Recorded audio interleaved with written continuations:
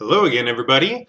Today is day 22 of Daily December. I've been doing this for over 3 weeks, which is insane. When I first started this, I had no idea what to expect. It's been really, really cool. Getting to know you guys and getting to interact with you guys as much as I have has been really, really awesome. And I really think I'm starting to get a better handle on what constitutes something that at least my specific audience wants to see and what's just really, really boring that nobody will ever talk about again. So I thank you for letting me learn and grow with you guys. On the financial front, I am still at just around $130. I haven't gotten anything since then yet, but I'm still very hopeful. There's still a couple more weeks to get the 900 to 1,000 that I need to be able to pay my rent and everything like that. So yeah, that's pretty awesome, to be perfectly honest. You guys have really been amazing in the fact that you guys have been, giving me words of encouragement, and I've gotten messages from a lot of you guys that have been telling me about different places where I can apply for a job and extra tips for being able to make a little bit of extra money. And I know there's quite a few of you guys that are still sharing the video and everything. So that's absolutely fantastic. The only thing I can really ask is keep telling people, keep telling friends, family, whatever. If they want to do something, really nice with, any extra money that they have, consider purchasing one of the services that I offer. You'll get something pretty cool out of it, and you will help keep someone in a home, which is pretty cool. So yeah, today I want to talk about something that is very near and dear to my heart, and that is really stupid, ignorant, disgusting Facebook posts. Why, Jody, what are you talking about? Well, I'm glad you asked. See, when people aren't here to talk with me, I just talk to myself and can actually have a lot of fun. I am talking about these posts that I see on Facebook almost every day. There are certain people that I have specifically taken off of my feed where I've said, do not show on my feed, simply because they continue to post this unbelievable, idiotic drivel that is completely worthless. And what I mean by this are these posts that will have a picture of something and then say, watch out for this, blah, blah, blah, blah, blah, blah, blah, blah. This is a horrible, horrible thing and you should boycott it. Or, donate, like this, and this person will donate $1 million. Or if we get 1 million likes, then my mommy says we can have a puppy. They're all lies. 100% of them are incredible lies. To me, it's absolutely insane that people will look at this stuff and not take 3 minutes to go to like Snopes or just an internet search and find out if any of this stuff is actually valid. The first one that really, really upset me has actually been getting a lot of play recently because the holiday times are a great time for people to think about donating money and things to charity. It's the end of the year. Everyone's in a giving mood. From a business perspective, a lot of businesses will make charitable donations and things like that towards December, January, because that's the end of the financial year. And if they need tax write-offs to be able to hit certain profit margins, that's a really easy way to do it. And it creates a lot of goodwill. So there's a lot of reasons to donate around this time. And I saw this post that I was unbelievably insulted by. And it basically said, don't donate to these charities. And it gave these lists. So basically the entire purpose behind not donating to these charities was the fact that the people that run these charities make a fair amount according to this post.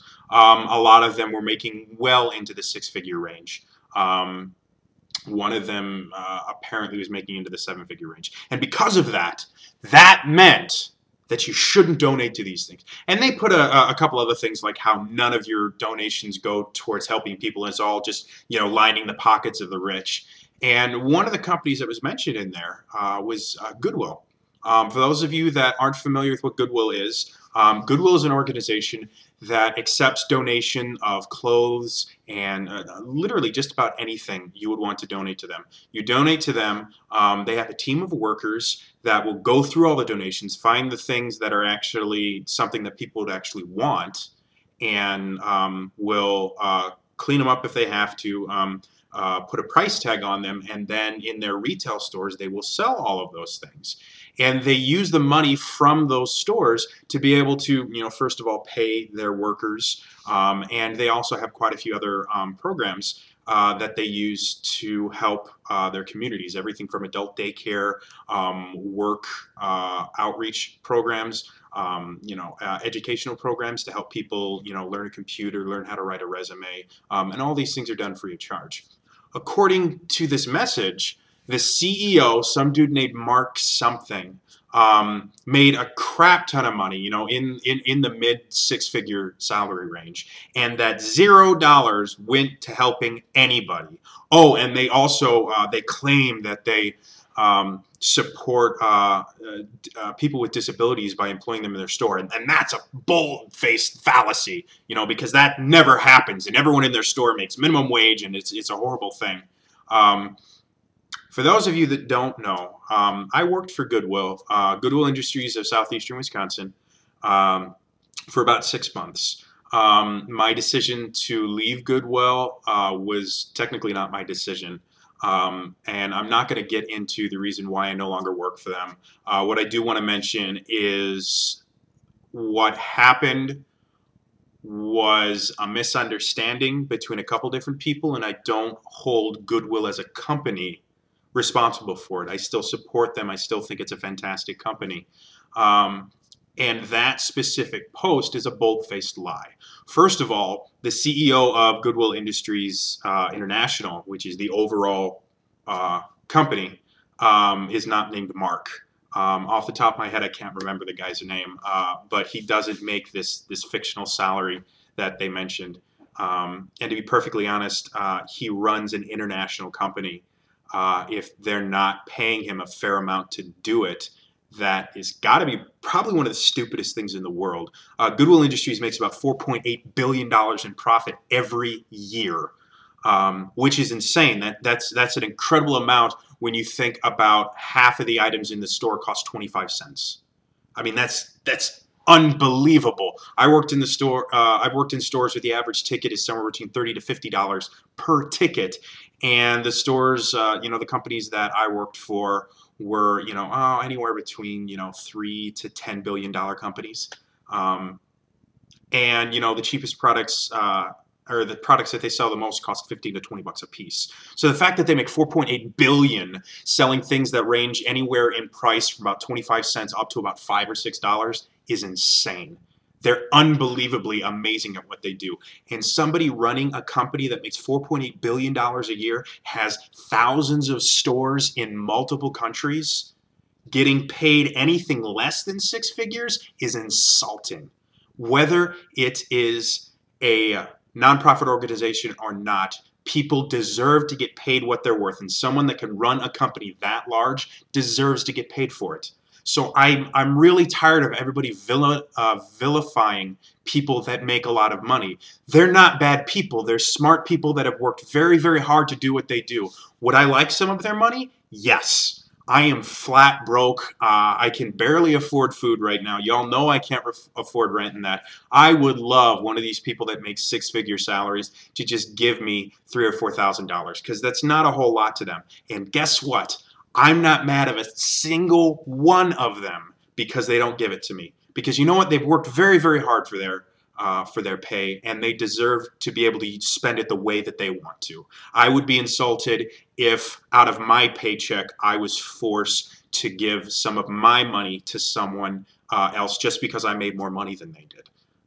So that's the first thing I wanted to say. The second thing, this idea of Goodwill doesn't help anybody.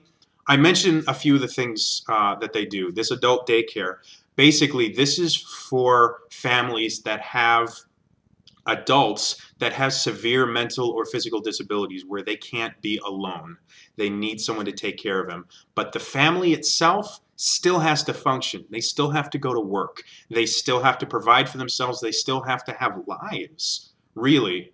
And it's not really fair for their entire life to be taking care of a member of their family, even though a lot of them do. And so what this adult daycare is it's a place where people can bring their family members, where they get to interact with other people that aren't related to them. They get to have fun. They get to be watched over in a very, very safe environment.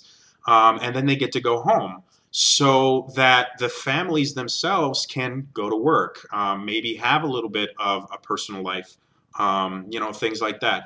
And you know how much these people pay for that? Nothing.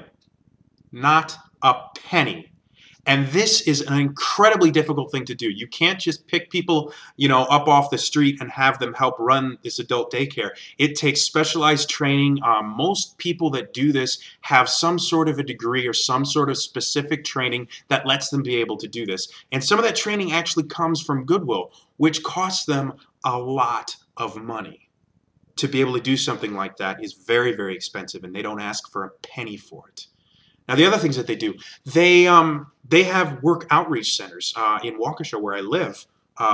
Attached to one of their stores is a very large work outreach center. If you don't know how to write a resume, if you don't know how to interview well, if you don't know how to use a computer, these are all things that you desperately need to be able to do if you want to get a job in this market. You can walk in there any day of the week that it's open, and for 100% nothing, you can go in there and use their computers. You can type your resume. You can have someone look over your resume and tell you, hey, listen, if you want to get a job, you need to reformat your resume, and it needs to be done this way for free. You can go in there and they will give you free classes on how to use a computer, on how to use Microsoft Word and things like that. These are things that we take for granted because we've been using them for so long. But if you don't know how a computer works, either because you've never had the ability to use one due to either financial difficulties or just it's never been something that's been available to you, or the elderly, where it wasn't a job skill that they needed until recently. It can be very, very hard to find time. And I know how much it costs to learn how to use a computer. I teach classes. I attempt to teach people myself. I haven't charged for that specific service, but I know how much it does cost. I know Microsoft has their own training programs that are exorbitantly expensive. Again, Goodwill provides these services for absolutely nothing. And the people that work in these places get paid so that they can support their family while they're helping other people. All of this costs tons of money. And all the money to support these things comes from the Goodwill retail stores. 82 cents out of every dollar donated to Goodwill goes to funding these programs. And then the other thing that was unbelievably insulting to me was the fact that Goodwill pays all of their employees next to nothing, and they don't employ people with disabilities. Another bold-faced lie. Goodwill was the best paying job I have ever had. I took a significant pay cut to go back to working in the other retail outlets that I've worked in. They don't pay anyone minimum wage. Starting wage is significantly higher than minimum wage. And I can't go into specific details because it's a bad idea for business in general. But yes, they pay everyone very, very well. There's regular raises. They also have one of the best training programs I have ever been a part of. The training that I do in both my professional and personal life, a lot of the skills that I learned to be as valuable a trainer as I am, I learned from Goodwill because they're fantastic at it. And I know every store in Goodwill has people that have what are called barriers to employment, things that make other employers think twice about hiring them, whether that's a mental or physical disability, whether that's something in their past that just makes people think twice about them.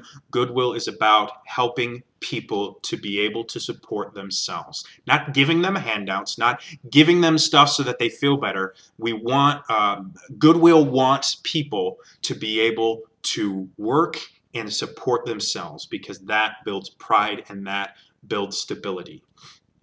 Goodwill has a number of pretty significant contracts, one of which is with the United States Navy.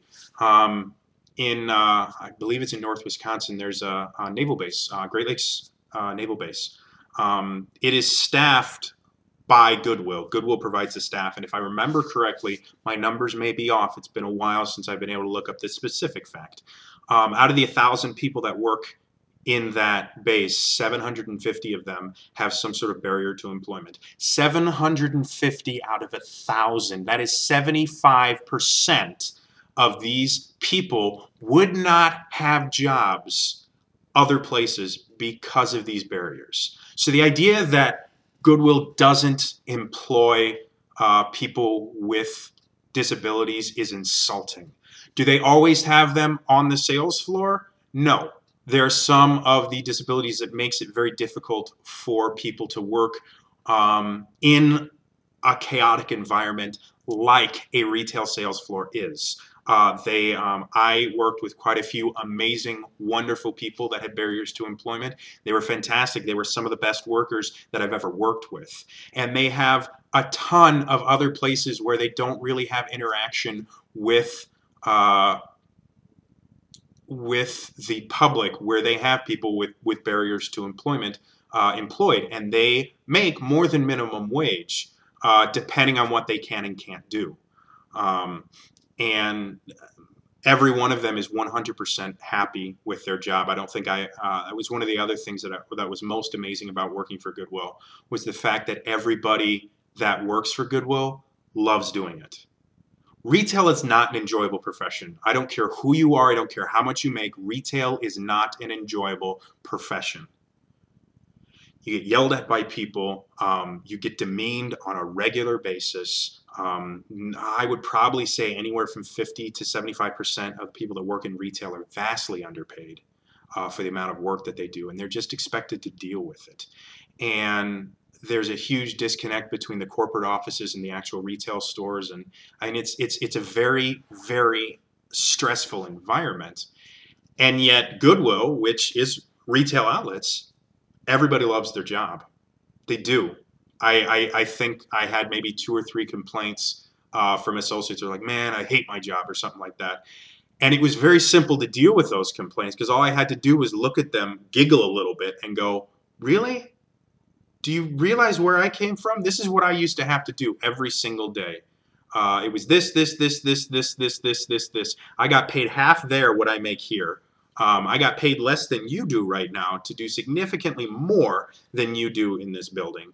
And my bosses, while a lot of them were fantastic, didn't have to be. I've had bosses that were horrible, that treated me horrendously, that forced me to have panic attacks, and aggravated my depression to a point where it became dangerous to my health to work there.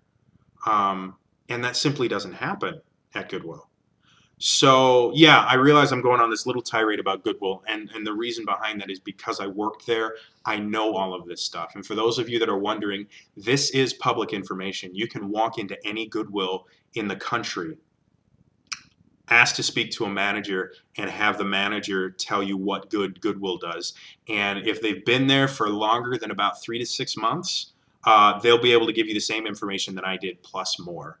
Because it's one of the things that they train their managers to do, is to know why it's important to work for Goodwill. And you can probably ask half of the associates there too, and they will give you most of this information, because they're so proud and they're so happy to be able to work for a company that cares so much about helping people provide for themselves. And the fact that there are people on the internet that will spew forth lies and filth, discrediting organizations just because they feel that they want to inform the public of how horrible these people are, is mind-boggling. Why in the world would you try and discredit these organizations that are making such an amazing impact on the world? It's insulting. It's incredible that stuff like this would happen, and yet it happens every single day. And there are people I know who refuse to shop at Goodwill, who refuse to donate to the Salvation Army, who refuse to help out charitable organizations because, quote unquote, they are horrible organizations. Now, I do believe in research before you donate. Look into the companies that you're donating to and find out exactly what they do with your money. Some of them do spend a lot of their donations on administrative costs and, you know, paying people that don't really deserve to be paid as much as they do. But that is the exception to the rule rather than the rule. You know, companies that do this, that treat people like that, that misrepresent themselves, they don't last very long because the internet is real. The internet is there, and information is much more difficult to keep secret now. So these companies, people find out about them very quickly, and it's never through Facebook. I don't think I've seen a single thing on Facebook where they've said, oh, this company, blah, blah, blah, and I've done 5 minutes of research and I haven't found out that it's a complete and total fallacy. I have never had my eyes opened by one of those stupid Facebook posts, ever. So if you really want to help somebody out, you really want to donate and do something good for somebody, take half an hour of your life, of your very, very expensive, important time, look into a couple of charities that have places that you can donate near you and find out what they do. And if you really want to know what's actually happening, go to these charities and talk to someone there. Okay? If they really are lying, most people can tell that. When you're getting fed a load of shit, you know it for the most part. And if you just get a bad feeling about a conversation that you've had with someone at a charity, just write them off. Do not tell all of your friends, these people are horrible because I got a bad feeling. Do some research, look into it, and find someone you can help. But let's stop trying to discredit all of these people because you don't particularly agree with either how they spend their money or that you have this misconception that they're this evil, hate-mongering organization. 90% of them aren't. 90% of them are trying to do wonderful, amazing things and are succeeding every single day. And yet you still have people out there that are trying to discredit them and make their jobs that much more difficult. I know I said that I was going to be a little bit more happy and excited about stuff like this, but this is something that I've been seeing a lot of, and I really felt that I needed to say something about it. So yeah, today I would really like to hear your guys' opinion on this. I've seen Twitter posts from some of my followers that have mentioned specifically that they either they agree or they don't agree with certain charitable organizations because of their stance on everything from gay rights all the way down to how they use their money. If you do have an issue with a specific charity, what I'd really like you guys to do is actually do some research, not these little Facebook posts, not little Reddit comments. Actually go to the companies themselves, go to their websites, check out their I-9s and things like that that they're required by law to make public. Find out what actually happens, and then tell me a charity that you support. Not a charity that you think is horrible, that you think no one should ever support because they're you know, insulting people that hate everybody. Find a charity that you support, that you think is doing something good, and mention it in the comments below.